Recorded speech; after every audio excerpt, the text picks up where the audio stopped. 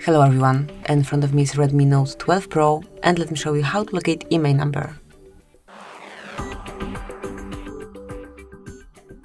At first open your phone dialer, go to keypad and enter a secret code which is *pound 06 pound.